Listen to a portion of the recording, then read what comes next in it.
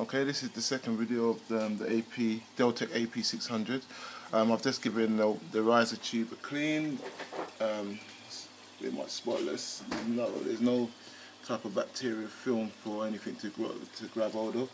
As you see, as soon as I turn it on, obviously it starts foaming in. This is caused by the circulation pump with the venturi, which is connected here. This is teed off one going to, it's supposed to be going outside the window, but I haven't got it outside the window yet, and one going off to my ozone generator.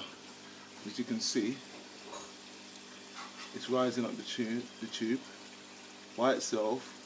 It's just been cleaned. I'd had cream on my hands, which I'd rinsed off a little piece, but obviously there's still remnants. It hasn't affected the performance of the skimmer. Needless to say, these are probably the best idea, the best design in regard to skimmers, because what happens is the water comes through this tube here, and it goes down the reactor, and then it comes up down the side. You won't be able to see it, but there's a little riser tube at the back there, and that's where the water comes up this tube here.